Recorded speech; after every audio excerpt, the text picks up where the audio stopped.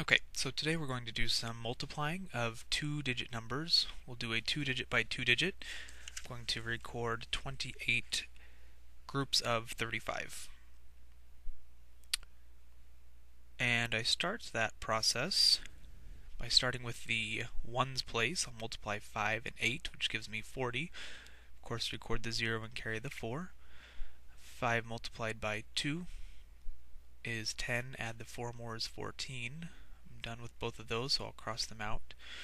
Add a 0 for the placeholder. Then multiply 8 by 3, which gives me 24. Carry the 2. 3 multiplied by 2 is 6. Add the 2 extras that you carried, makes 8. And then I've multiplied everything, so now I simply add, get the sum of 890, which is the product of 28 groups.